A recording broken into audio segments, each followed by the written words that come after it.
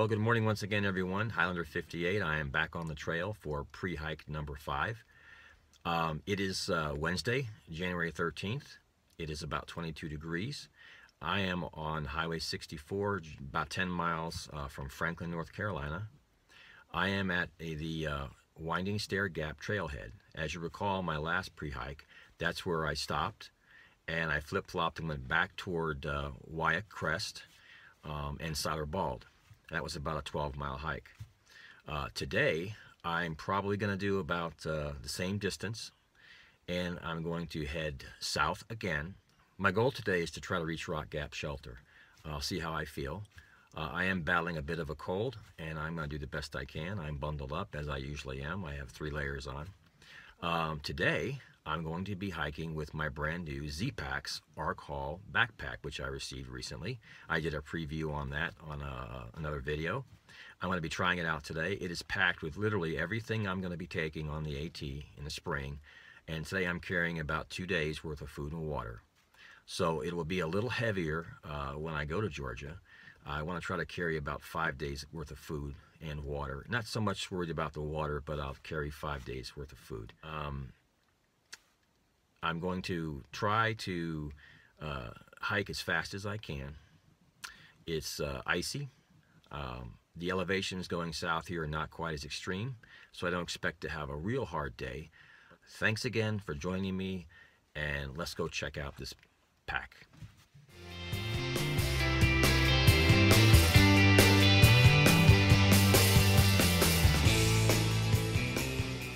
Well, I can tell you right now that it's a lot colder than it was last week on my number 4 pre-hike.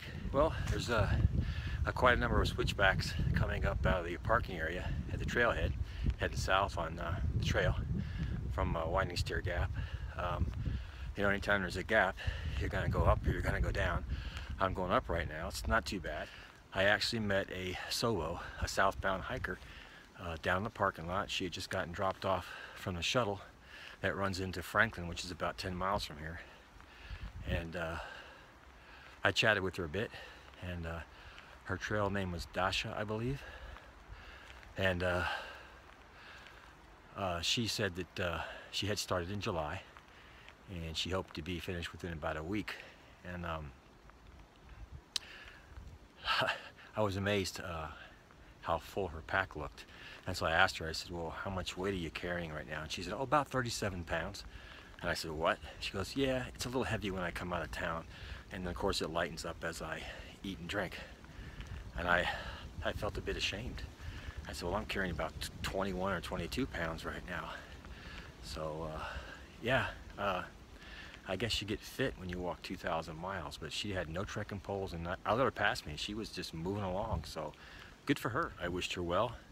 And off she went, and I don't even see her now. She's gone. So amazing. Okay, so as you can see, I've got the Z-Packs Arc Haul backpack on, and right away I noticed that it rides much more stable on my hips. I do need to adjust the contents a bit. I can tell it's still riding a little low on my back, more than I like. I like it up a little higher, and I don't even feel anything in my shoulders. So far, I'm loving this pack, and it feels like it distributes the weight much better than my other pack. And it's kind of early yet to tell, but I think this was a real wise decision, and money well spent. Yeah, I'll let you know in a couple of hours.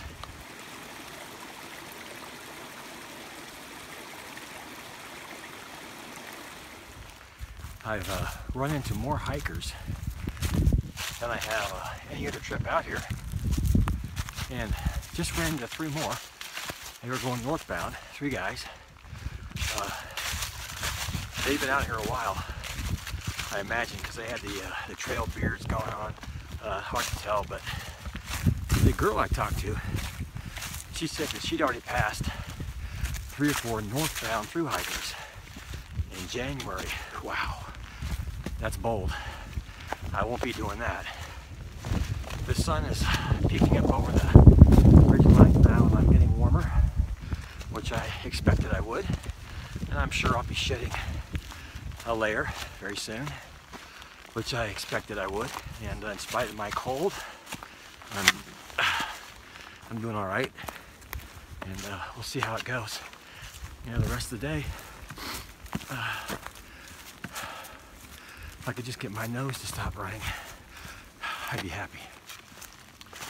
You know, this particular section I'm hiking right now doesn't have the elevations that I had the other day going to Saddle Bald and to a downside of Winding Stair Gap, but quite a few switchbacks, and I'm thankful for those. They're your friend. So, sun is really warming me up, and being from Florida, I thought I'd get tired of the sun, but right now, it's my best friend.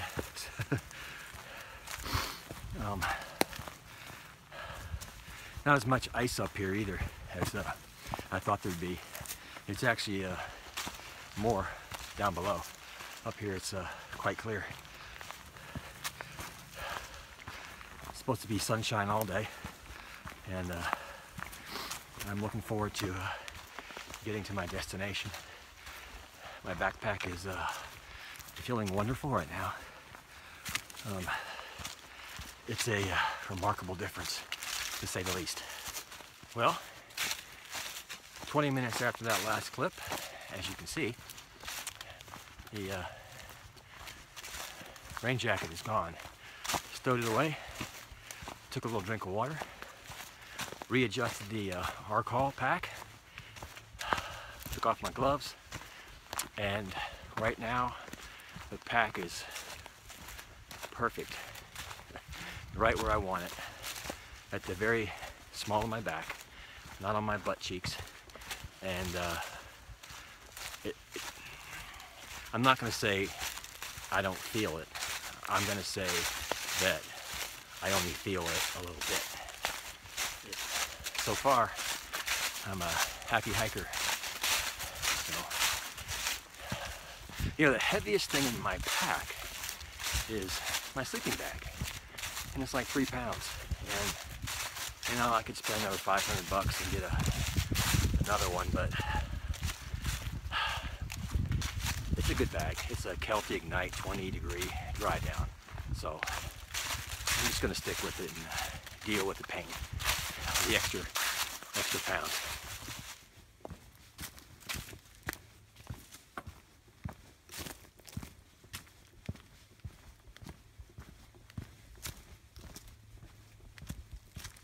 I'm really doing well.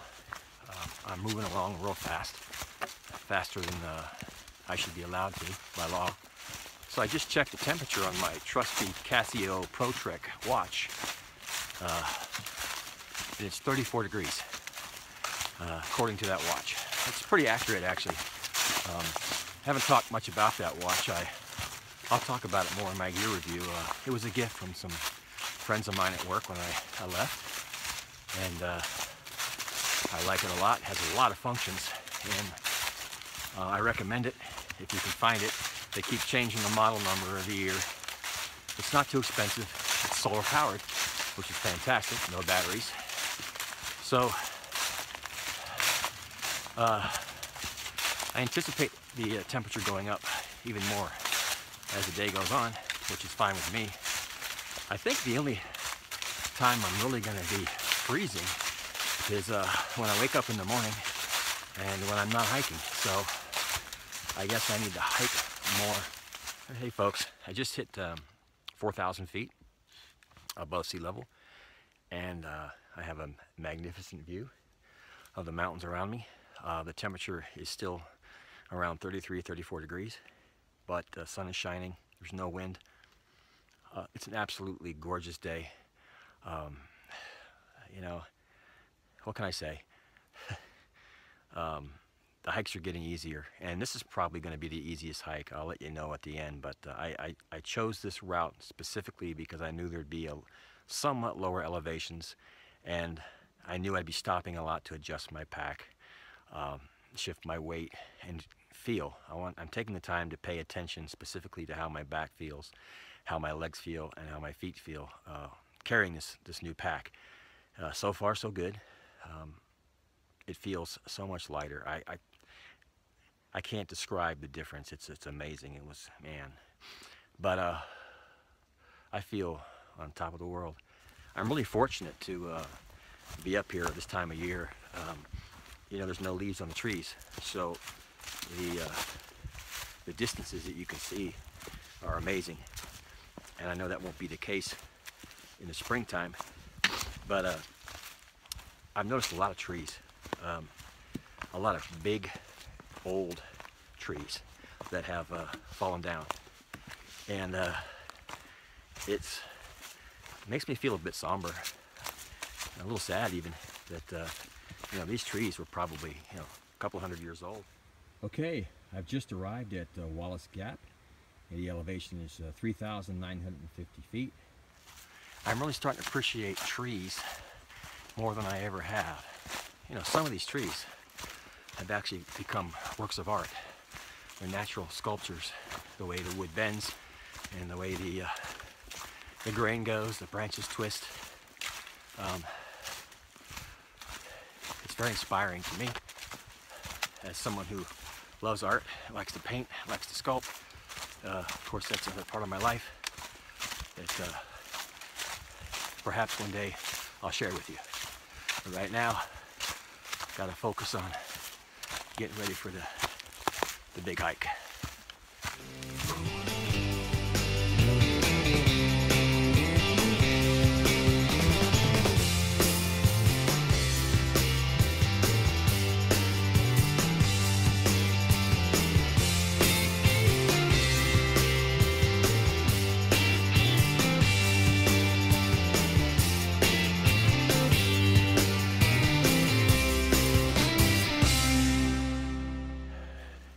Well, I just crossed the highway back there. I believe it might be Highway 64. There was a sign that said Standing Indian Campground. So trail picks up again right behind that sign, and goes back down into a nice little valley here. I'll tell you that that lady hiker that I met earlier on the hike today, she's gone. She's out of here. I haven't seen her since she passed me.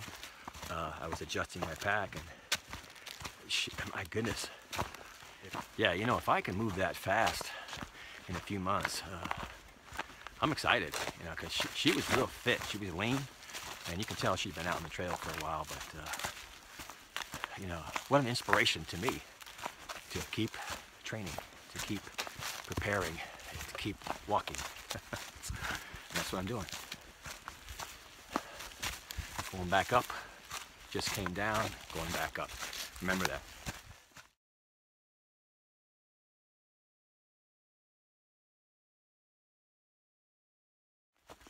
Well, I made it to Rock Gap, and the sign there in the photo shows I had gone 3.7 miles in under 2 hours.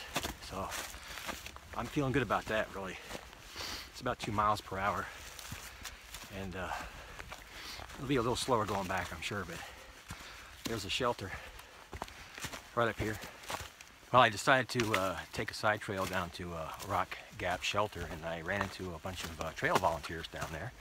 They were very busy doing maintenance on the shelter, the privy, some of the signs, and I was told about a registry that the ATC has online, and you can go on and voluntarily register the date of your hike, and you can tell how many people are starting that day, and it's strictly voluntary, and there's no limit as to how many people can start the trail that day. So I'm going to look at it, and I'm going to see what's the best day for me to start.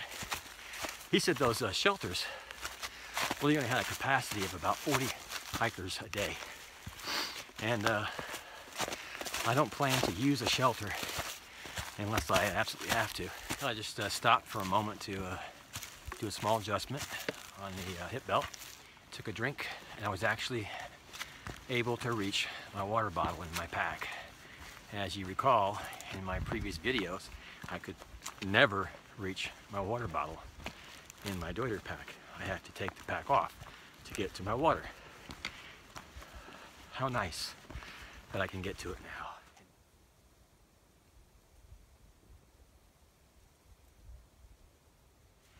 Okay folks, I just passed Blast Mine Gap.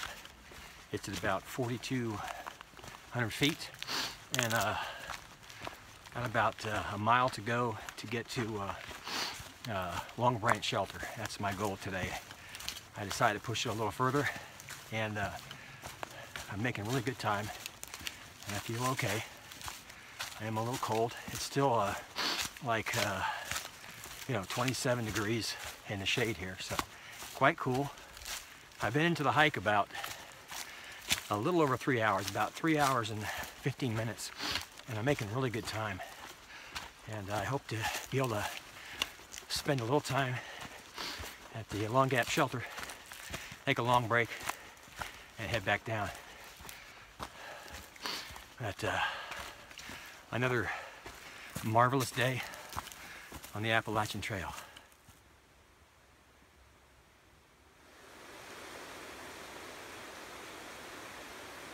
Okay everyone, I have officially reached the Long Branch Shelter. It's at about 4,300 feet. Beautiful shelter. Beautiful shelter. Nice fire pit.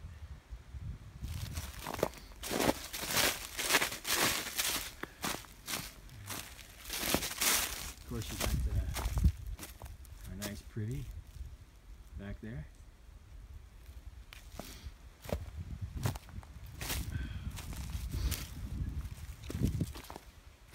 Well, this is a two-story shelter, very well maintained.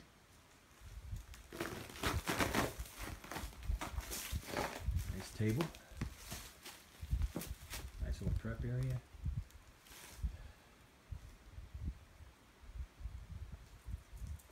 So I'm taking a little break here at this shelter. It took me about 4 hours to get here, and I stopped I don't know how many times along the way to talk to trail volunteers. There's probably at least a dozen trail volunteers between this shelter and the one at Rock Gap. And I stopped in and made a point to thank each and every one of them for the service they do out here for the trail. The trails were clear today, they were clean. They were out trimming trees, trimming bushes, picking up deadwood. There wasn't any trash on the trail from here all the way back to where I began in the Winding Stair Gap. It was amazing. And these folks are tireless. Looks like it's a worthwhile opportunity to volunteer, to do something good, to keep this trail clean and alive for generations to come. So I'm gonna take a break. I'm gonna readjust everything. The hike up here, the pack worked fantastically. It's I have no problems with it. It's very, very comfortable. It's 5 pounds lighter. Well folks, I had about a 15-minute break. I had some snacks, some protein, a little sugar, and a lot of water, and it's getting cold. I checked the temperature up here just now at the shelter. It's 26 degrees. So I'm gonna get moving so I can get warm. And I will check back in somewhere down the trail. This is a great shelter. I'm really, really impressed with what these volunteers do to the shelter. It looks virtually brand new, and it was built in 2012. So thank you all. Thank you, volunteers.